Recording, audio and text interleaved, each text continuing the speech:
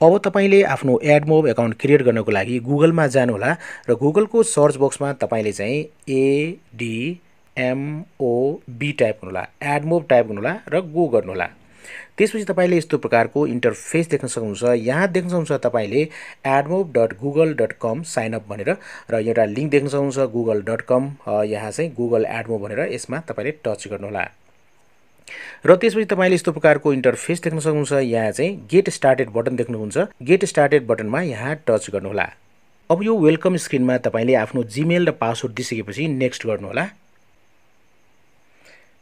त्यसपछि तपाईले यहाँ देख्न सक्नुहुन्छ गुगल AdMob भनेर यहाँ चाहिँ welcome to AdMob sign up देख्न सक्नुहुन्छ द मिडिया हाउस। तपाईले आफ्नो जीमेलको नाम देख्न सक्नुहुन्छ यहाँ चाहिँ ओके।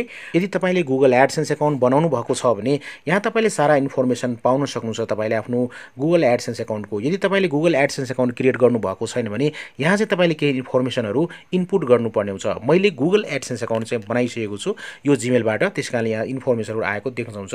यहाँ तपाईले पब्लिशर आईडी देख्न सक्नुहुन्छ, कन्ट्री देख्न सक्नुहुन्छ, यहाँ चाहिँ टाइम जोन पनि सेट भइसकेको छ, अकाउन्ट टाइप देख्न सक्नुहुन्छ, नेम देख्न सक्नुहुन्छ, यहाँ एड्रेस देख्न सक्नुहुन्छ। त्यसपछि यहाँ पेमेन्ट करेन्सी देख्न सक्नुहुन्छ, यहाँ US डलर रहेको छ। तपाईले एडसेन्स अकाउन्ट क्रिएट गरिसक्नु भएको छ भने सबै इन्फर्मेसनहरु यहाँ तपाईले पाउन सक्नुहुन्छ। अब चाहिँ तपाईले यहाँ देख्न सक्नुहुन्छ ओके। त्यसपछि तपाईले यहाँ चाहिँ बिलिङ करेन्सी देख्न सक्नुहुन्छ, US डलर रहेको छ, US डलर नै राख्नु होला। त्यसपछि तपाईले यहाँ टाइम जोन देख्न सक्नुहुन्छ, काठमाडौँ छान्नु होला ओके।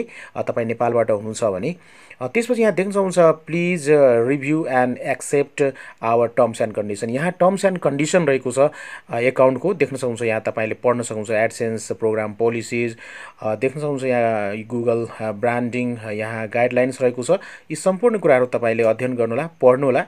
पढिसकेपछि अब तपाईले यहाँ देख्न सक्नुहुन्छ यहाँ चाहिँ I have red and agree to abide by the यहाँ देख्न सक्नुहुन्छ एडसेन्स टर्म्स एन्ड कन्डिसन। यसलाई चेक गर्नु होला, टिक लाउनु होला। यहाँ क्रिएट देख्न सक्नुहुन्छ AdMob अकाउन्ट भनेर यसमा टच गर्नु होला।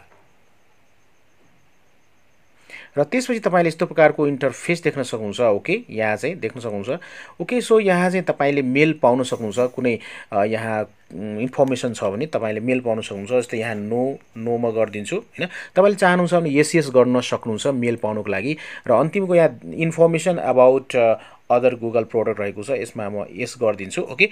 र त्यति गरिसकेपछि तपाईले यहाँ कन्टिन्यू टु AdMob भनेर टच गर्नु होला यो बटनमा चाहिँ। अब देख्न सक्नुहुन्छ तपाईले यहाँ गुगल AdMob अकाउन्ट चाहिँ तपाईले यसरी क्रिएट गर्न सक्नुहुन्छ। तपाई होममा हुनुहुन्छ अहिले चाहिँ ओके। अब तपाईले यहाँ चाहिँ देख्न सक्नुहुन्छ गेट स्टार्टेड रहेको छ। अब तपाईले यहाँबाट गेट स्टार्ट गर्न सक्नुहुन्छ। तपाईले चाहिँ आफ्नो एड युनिट क्रिएट गर्नको लागि यहाँ गेट स्टार्टेडमा टच गर्नु होला। र यहाँ तपाईलाई सोध छ यहाँ have you published any app on Google play और द एप स्टोर। तपाईले कुनै चाहिँ एप चाहिँ पब्लिश गर्नु भएको छ हैन गुगल प्ले स्टोरमा, यो पहिलो चोटी हो, त्यसैले म नो गर्दिन्छु। तपाईले नो गर्नु होला। त्यसपछि तपाईले यहाँ देख्न सक्नुहुन्छ सेटअप अ न्यू एप भनेर इन्टर योर एप इन्फर्मेसन। अब तपाईले यहाँ चाहिँ आफ्नो एपको नाम दिनुपर्ने हुन्छ। जस्तै एप नेममा म यहाँ दिन्छु। यहाँ देख्न सक्नुहुन्छ तपाईले यहाँ इन्टर योर एप इन्फर्मेसन परमिसनमा मैले आफ्नो एपको नाम दिइसकेको छु। तपाईले यहाँ 8080 वटा तपाईले यहाँ क्यारेक्टर लेख्न सक्नुहुन्छ। त्यसपछि यहाँ प्लेटफर्म रहेको छ, एन्ड्रोइडको लागि बनाउँदै हुनुहुन्छ कि iOS को लागि। यहाँ एन्ड्रोइडको लागि म बनाउँछु, एन्ड्रोइड सेलेक्ट गर्छु र त्यसपछि यहाँ एडमा टच गर्नु होला। त्यसपछि तपाईले यहाँ कांग्रेचुलेसन्स देख्न सक्नुहुन्छ your app has been added to AdMob भनेर। र त्यसपछि यहाँ एपको नाम देख्न सक्नुहुन्छ। र त्यसपछि तपाईले यहाँ देख्न सक्नुहुन्छ क्रिएट एड युनिट भनेर। अब तपाईले एड युनिट क्रिएट गर्नुपर्ने हुन्छ, त्यसको लागि यो बटनमा टच गर्नु होला ओके। अब तपाईले यहाँ देख्न सक्नुहुन्छ तपाईको एपको लागि यहाँ तपाईले एड युनिट क्रिएट गर्न सक्नुहुन्छ। यहाँ सबभन्दा पहिले देख्न सक्नुहुन्छ एडहरु ब्यानर एड रहेको छ। त्यसपछि तपाईले सबभन्दा पहिले ब्यानर एडलाई एड युनिट क्रिएट गर्नु होला। त्यसको लागि यहाँ चाहिँ तपाईले सेलेक्टमा टच गर्नु होला। र सेलेक्टमा टच गरिसकेपछि अब तपाईले यहाँ चाहिँ एड युनिटको नाम दिनुपर्ने हुन्छ। यहाँ नाम दिनु होला। जस्तै यहाँ चाहिँ म ब्यानर एड दिन्छु, BANNER र त्यसपछि AD गरिदिन्छु ओके। ब्यानर एड भनेर म दिन्छु यहाँ चाहिँ। र ब्यानर एड दिइसकेपछि यहाँ तपाईले जे पनि राख्न सक्नुहुन्छ सम्झिनको लागि ब्यानर एड हैन। त्यसरी यहाँ चाहिँ तल देख्न सक्नुहुन्छ यहाँ क्रिएट एड युनिट भनेर यसमा टच गर्नु होला। त्यसपछि तपाईले देख्न सक्नुहुन्छ यहाँ चाहिँ ब्यानर एड क्रिएट भइसकेको छ। यहाँ देख्न सक्नुहुन्छ 1 नम्बरमा कम्प्लिट द इन्स्ट्रक्सन हैन।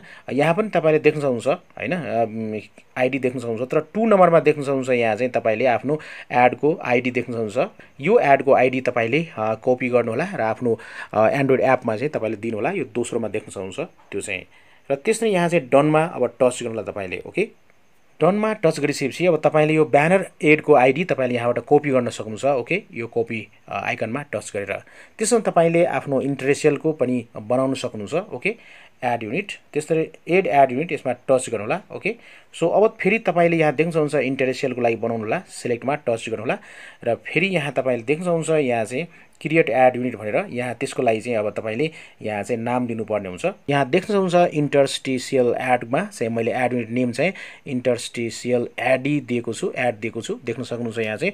र त्यसपछि तपाईले नाम दिइसकेपछि यहाँ चाहिँ क्रिएट एड युनिटमा टच गर्नु होला यहाँ चाहिँ। र यहाँ पनि तपाईले यो इन्टरस्टिशियलको लागि तपाईले यहाँ देख्न सक्नुहुन्छ यहाँ एड युनिट आइडी रहेको छ, एड आइडी रहेको छ। ओके, डनमा टच गर्नु होला अब चाहिँ। अब तपाईले एड युनिट यहाँ देख्न सक्नुहुन्छ। ओके, सो ब्यानर एडको लागि तपाईले यो आइडी तपाईले कपी गर्नु होला, देख्न सक्नुहुन्छ। र इन्टरस्टिशियल एडको लागि यो चाहिँ तपाईले कपी गर्नु होला र तपाईले आफ्नो एन्ड्रोइड एपमा चाहिँ राख्न सक्नुहुन्छ र यसरी तपाईले रेभेन्यू कमाउन सक्नुहुन्छ। यसरी चाहिँ आफ्नो एन्ड्रोइड एडबाट यो एडहरू राखेर। भन्दै आजको यो भिडियोबाट बिदा लिन चाहन्छु। Take care, good by, Jay Nepal.